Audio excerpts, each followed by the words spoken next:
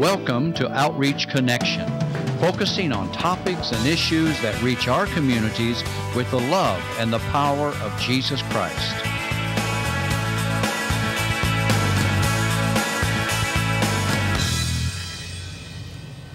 Hello and welcome to Outreach Connection. My name is Timothy Southers. I serve as your host of Outreach Connection. Really excited today to get a chance to talk to Lynette Schenk, who is the Center Director at the Tri-State Area Christian Women's Ministry. Really excited to talk to her about some of the great things that they have going over there. Before we get started, though, I want to go over our theme verse for today, which comes out of Mark chapter 16, verse 15. And he said unto them, "Go ye into all the world and preach the gospel to every creature." Lynette, thank you so much for being with us today. Really appreciate it having you to talk about the things going on with Tri-State Area Christian Women's Ministry. Just first of all, give us a little bit of background of what a Tri-State Christian Women's Ministry is all about. Okay. The ministry was founded 30 years ago by Riova Meredith in Bloomington, Indiana. And she was an educator, and she was having, like we all have marital, conflicts now and then. And God laid on her heart, you loving me and having an active relationship with me still struggle with marital conflicts. Think of all the women out there that have the same issues, the same problems, and they don't have me. So she just really felt directed by God to begin a women's ministry. And so she actually quit her job and just went into developing the Center for Women's Ministry. And she had no idea that it would go as far as it has. Wow. We have about 33 centers right now. We have 6 that are international. And we are the first center to open in the state of Illinois. And we actually opened our doors in September. And, then we're just kind of getting traction, and then the COVID thing happened. So anyway, our mission is to provide counseling at no cost, support groups, Bible studies, prayer groups, and educational opportunities in a non-judgmental atmosphere to women within the community, and for us, it's within the tri-state area. Awesome. Talk a little bit about the vision of Tri-State Women's Ministry. Our vision's to serve in the community, improving emotional and spiritual health of women in our area. We will acquire the necessary resources to minister to more women through professional level volunteers. Some of the practical ways that we put our vision into practice is we have peer counseling. Okay. We have trained peer counselors. They are required to go through a study called Making Peace with Your Past, because we know that if we do not heal from our own wounds, we're not going to be able to help anybody else. Wow, yeah. And so that's a 12-week study. It's actually open to anyone, and we're going to have another one in the fall, probably the end of August, 1st of September. We haven't set a date yet. But anyway, they go through that 12-week study. And then we have a 42-hour training that they go to that's called Basic Peer Counselor Training. And so they go through that. Once they go through that, they go through an interview process. And then if all goes well, then they can become a peer counselor. We emphasize we're not professional counselors. We're trained peer counselors. All of our services are free. So a client fills out an intake form. The intake form comes to me. I read through it. I pray over it, and then assign them a peer counselor. Our motto is we've been where you are. And so, we have women coming from, that are volunteering, that come from all sources of pain.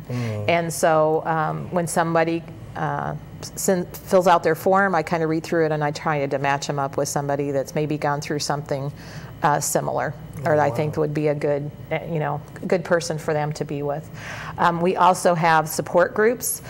We do have a support group called Recovering from the Losses of Life. That is starting July 16th, which is a Thursday, and it will be from 5:30 to 7:30 on Thursday nights. And as far as the study is, it's not just recovering from death, because that's kind of what you think of when you think of loss. But this study actually covers not only the loss through death, but maybe the loss of a friendship that's just a broken friendship, or the loss of a dream, or the loss of a job. And with what's going on, we've had a lot of losses. Yes, very true. So it's a really timely study. Yeah. So we have that. We have Bible studies.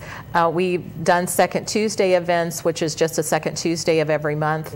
Usually it's a craft activity, and it's just to provide women with community. They can come and have fun. Again, there's no cost.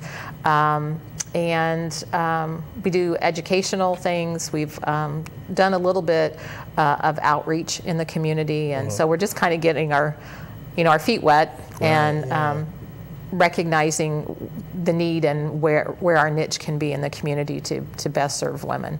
Wow, that's awesome. You guys are doing some wonderful things. Really want to talk a little bit about this Making Peace with Your Past, which is a 12-week study. What are some of the things that they go over in that kind of study? I think that's very interesting. Yeah, it's divided into sections. Some of it is dealing with first admitting that you have pain and admitting that you have a wound, and that's the way we get to healing, is admitting we know we have an issue, and then putting voice to that, within our small group that we have. They'll go through shame, they go through different, identity issues, just a variety of things that they go through, and you focus on each week and share in your group. I can just imagine the growth that comes from that, just from that type of study. There's a saying that hurt people hurt people. So when you have an opportunity to get that healing, you're able to heal other people. And sometimes that's a process that people go through in order to get to that point of healing and getting over pain that you have. So a lot of your peer counselors, then they go through this study. Where did they come from, peer counselors? Do they just come by way of volunteering, or how did peer counselors come to you guys? Yeah, it's through volunteering. Okay. So we have women that come in, and some of them want to be peer counselors, some of them don't want to be, some just want to be involved in the ministry. Right. So we have some ladies that are receptionists. So during our office hours, they just come in, they man the desk. When people come in, they see what the need is. Right. And if we have a peer counselor that's there and it's an immediate need, we can go ahead and have a session with them then. Otherwise, they might take an intake form and that kind of thing. Some of the ladies want to go into leadership, and in order to lead a support group, a Bible study, peer counseling, anything like that, they have to go through the basic peer counselor training. Okay. Okay. So we want our volunteers trained. We want to be as professional as we possibly can. Most definitely. And, make that impact in the community and be there for women. Talk a little bit about your scriptural directives you told me there were. I think those were really interesting. Can you go over those? Yes, and this was given to Riova, and so this is the spiritual directive that is, from the top on down through all the centers, and it's out of Isaiah 61, and it's 1 and 3. And it's the Spirit of the Lord God is upon me, because the Lord has anointed and qualified me to bring good news to the afflicted. He has sent me to bind up and heal the brokenhearted, to proclaim liberty to the physical and spiritual captives, and release from darkness for the prisoners, to grant consolation and joy to those who grieve in Zion, giving them a crown of beauty instead of ashes, the oil of gladness instead of mourning, and the garment of praise instead of despair.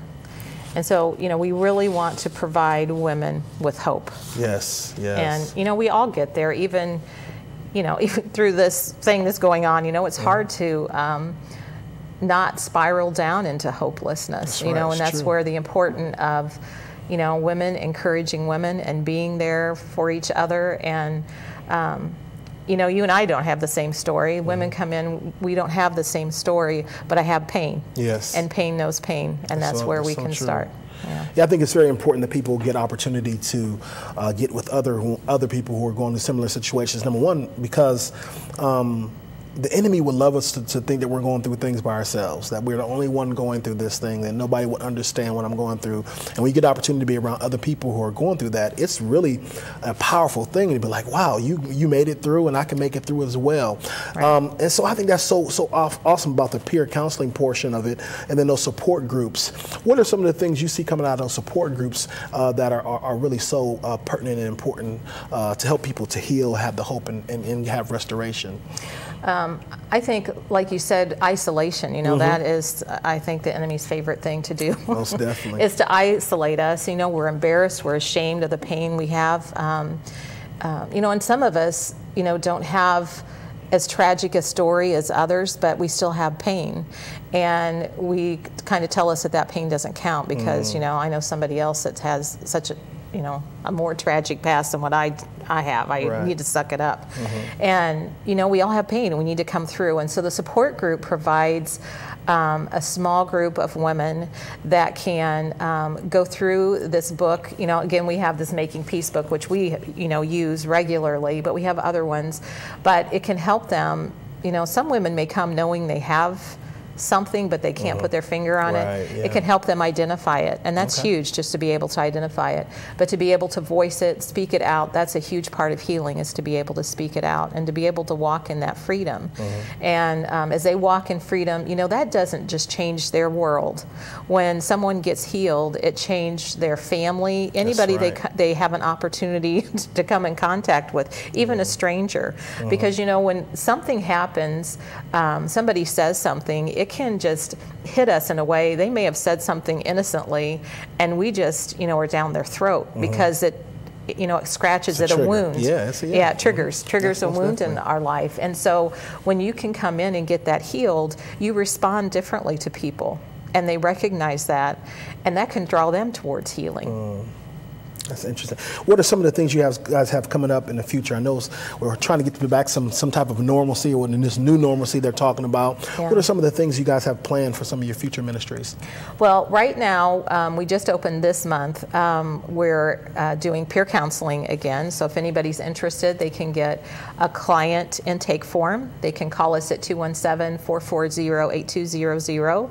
Or they can email us at tristatecwm@gmail.com, and we'll get a form out and get that started.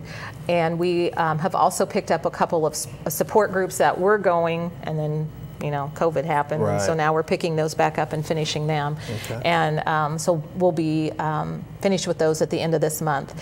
July 7th, we will be opening for our regular office hours, and that is Tuesday and Thursday from 9 to noon. And in the evening from 5 to 7:30. And so we'll be starting that. Again, we have that study July 16th, Recovering from the Losses of Life, that will be going on. We have our Cup of Grace, which we do on Tuesdays and Thursdays. We have a morning cup at 10 a.m. and an evening cup at 6. And what that means, it's kind of an open support group, is kind of what I refer to it as. Anybody can come to the center. We sit around the table. We have cookies and, you know, coffee, and we just share a devotion and just kind of have, you know, some community, you know, talk about what was shared or just what's going on in your life. So we'll be starting that up in July. We did move that to kind of a virtual web on our Facebook page during this time, and so we've been doing that on Tuesdays and Thursdays, and that's been an experience because a lot of us, you know, we haven't done that. So you have a lot of and but we're learning. And we get the Word of God out, so that's the most important thing. Yes, that is the most important thing. So I hear you have a new assistant director. Is that correct? Yes. Tell us a little about her. Yes, we have a new assistant director named Carol Ruffin. And I'm very excited. That's one of the great things about this ministry. You know, some of the women that are volunteering I knew, but Carol was one that I didn't know beforehand, and so she's become a good friend, and so she will be helping me with the Making Peace classes. She'll be helping with administrative duties. She really took on Second Tuesday, and she kind of pretty much organized a lot of the activities and getting people to come in and do presentations and stuff for us. And she's just a good person to, you know, bounce ideas off. Very sweet spirit, and holds me accountable, which is important. And just really excited to be able to have her in leadership and to, you know, to share in the growth of the ministry, and just excited about that. All right. Well, I know I had a conversation a little bit ago with one of the people who regularly watch the show, and they get on me sometimes because I don't always ask people their own personal testimony. And so this little lady was talking to me. She says, we want to connect with those people who are talking to us about their ministry and how they came about to be a part of their ministry, and that's a part of their personal story. So I'm not going to not go without saying, what's your personal testimony that you would like to share with how you got involved and with the ministry and how your own personal testimony? Okay.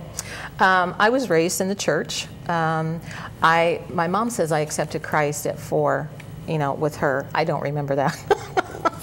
But I know that when I was in 8th grade, that's when I really wanted to follow Christ and asked him into my heart. And my journey was kind of like this through high school and college. And I married at 20, right before my senior year of college. And the man I married, I was very naive, was an alcoholic, and didn't really understand a lot of that until we got married and experienced a lot of pain through that. And we had 3 children. And he had an affair, and that was obviously devastating to me. And we came to the brink of considering divorce, but I was advised by a pastor that we went to see to stay in the marriage, and so I did. And so he promised he would go to church with me. I was going to a church, and so he went a couple of times, and that kind of fizzled. And so I would try everything. I'd like send the kids in, they'd be all cute, and wake up, Daddy, you gonna go to church with us today? Yeah. I tried guilt, I tried everything, that I could think of to manipulate him to make the right decision, right? That's kind of what we wives do sometimes. And so God brought me to 1 Peter 3:1, and it says, "Wives, in the same way, be submissive to your husbands, so that if any of them do not believe the word, they may be won over without words by the behavior of their wives." And so that was a powerful verse for me in several ways, because it took a lot of pressure off of me. It wasn't my responsibility to try and drag him to Jesus. I just needed to live the life that God put in me in front of him the best I could and let that speak. And little did I know, 3 months after our last son was born, he was killed in a car accident. And honestly, I always worried about his salvation. I didn't know, I didn't want to lie to my kids, as they were growing up, saying, "Oh, Daddy's in heaven," because I don't know. I don't know where Daddy is. And really, Tony Kemp is one that really helped me come to terms with that. I was going to a Bible study that he had out on 12th Street, and it was funny because I had a lot of questions. I was raised in a Presbyterian church. We were very solid scripturally. But the Spirit wasn't talked about a lot. And so Tony introduced me, more to the Holy Spirit and just learning about that. And so he would meet me before the Bible study, at least a half hour, sometimes an hour beforehand, and I would just fire all these questions off to him. And he was just great. He'd hang in there and answer all my questions. And he talked about, the balance of the Spirit and the Word. Some are strongly over here, some are over here, and we need to come to that balance. And so anyway, with talking to him about Sanford and the accident and all of that, and he said to me, "Lynette, you don't know what happened in those last moments of life, where his heart was, what happened." And that's where I rest. It's really wasn't my responsibility. It was his choice. And so that kind of helped me get rid of some of that, a burden that wasn't mine, and the hope that, he had those last moments to make that decision. So that really, as I went through that and then became a widow, realized that there was no support for a young widow. I mean, I went to a widows group, and it was widows that were just older, and I know they have pain and they have things they deal with, but I needed to know. I had 3 little kids. How do I get back into life? How do I how do I deal with just depression? How do I deal with finances? How do I, it was just a different world almost. And so that really brought me strongly back and really seeking that deep relationship with Christ, because that was the only way I was going to make it through. And out of that, my heart was really drawn toward hurting women. And so I've gone through a lot of different things, and this is where God has me right now. I became aware of the ministry. I went to a meeting they were having, just a community meeting, trying to get things organized to get this ministry to come to Quincy. And so I went, and I did not go with the intention of being the center director. I went because they talked about making peace with your past, and I thought that would be a great thing for me to do, to get some, continue that healing process. And as I was going through that, I was even asked to co-chair with someone and prayed about it, and just really felt God didn't want me to, wasn't the time.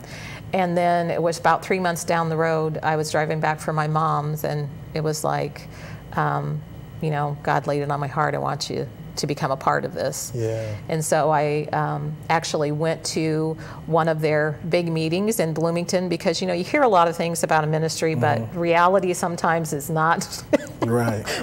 carried out. And so I went, and within an hour of being there, I saw it was a real deal. And I looked over at Jewel Holt, who is our regional area director, and I go, I'm in. I'm in. So, so this is where God's brought me. But a couple verses that God has given me is 2 Corinthians 1, 3 through 5. And this is what happened probably a year or so after I was widowed. And it says, praise be to the God and Father of our Lord Jesus Christ, the Father of compassion, and the God of all comfort, who comforts us in all our troubles, so that we can comfort those in any trouble with the comfort we ourselves have received from God. And that's just, the importance of, I went through pain, I went through difficult circumstances, and God gave me compassion. And He provided people for me to lean on. And because of that, I need to take what He gave me and pour it out on others. Most and so definitely. the Center for Women's Ministry is an opportunity for me to do that. Wow, what a powerful testimony. I mean, in that story, you talk about healing, hope, and restoration. You experienced that yourself, and that, I think, is a wonderful thing that everybody can connect with and understand. So thank you so much for sharing that with us.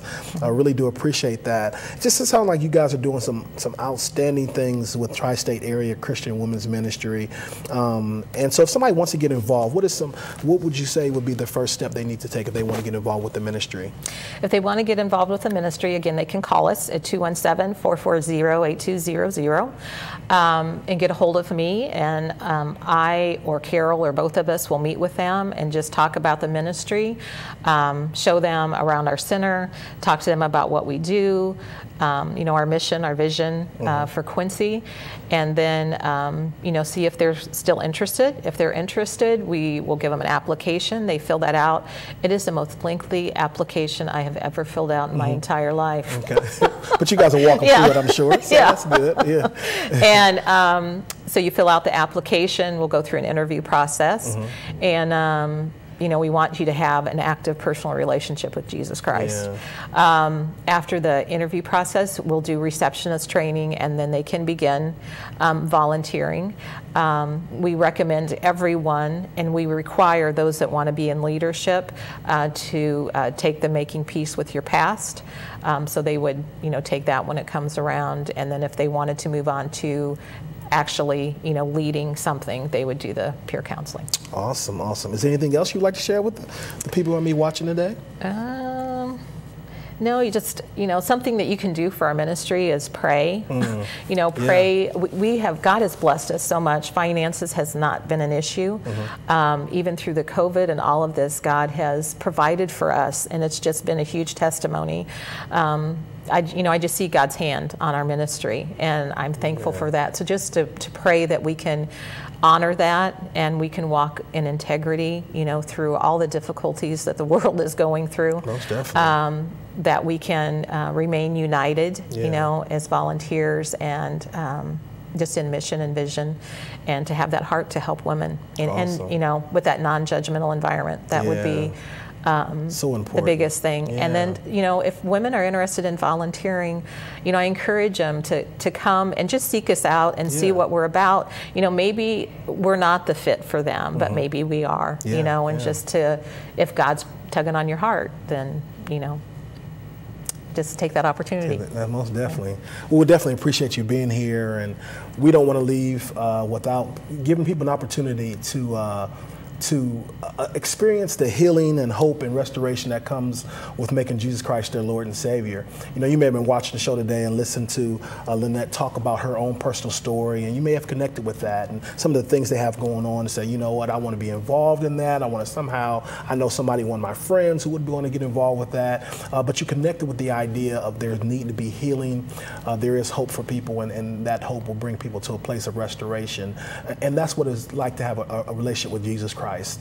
You know, to come to him and he provides healing, he provides hope, he provides a relationship with him, provides restoration. So if you've never asked Jesus Christ to come into your life, I'm going to give you that opportunity right now as we pray.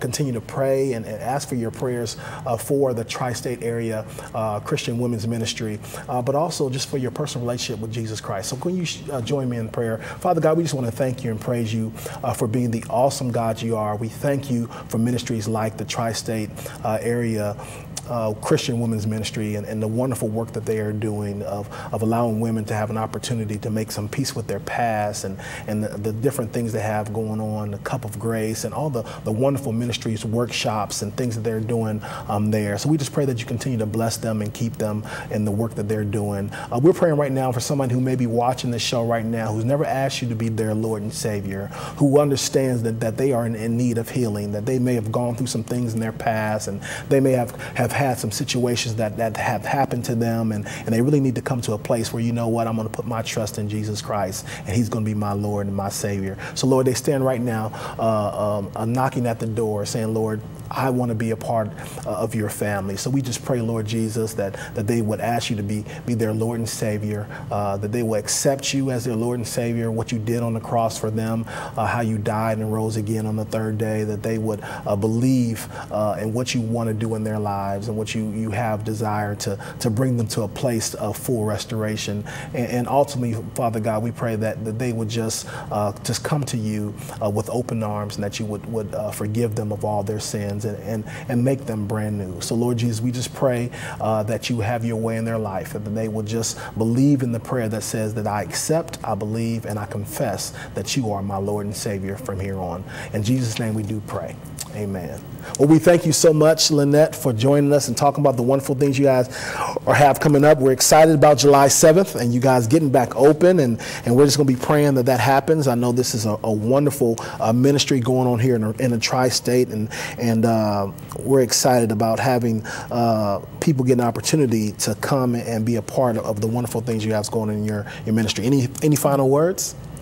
No, just, our motto, we've been where you are. Yeah. And just, out to women. Mm-hmm. If you have any hurt or pain, we're here for you. We care about you, and just give our ministry a call. That's awesome. That's awesome. Well, thank you so much for joining us this week of Outreach Connection. We don't take for granted you give an opportunity for us to come into your homes and talk about the wonderful opportunities that are in the tri-state area, like tri-state, the area Christian Women's Ministry. We are so excited to get a chance, the opportunity to talk about those ministries and some of the needs of those ministries, whether it be prayer or volunteers. We just hope that this show is giving you an opportunity to say, you know what, I need to get involved. Whether it's in put them on my prayer list, or it's going in and volunteering and calling them and contacting them. So the information has been there for you. We pray that you will act on those things, and we just thank you so much for joining us for Outreach Connection. God bless you, and have a wonderful day.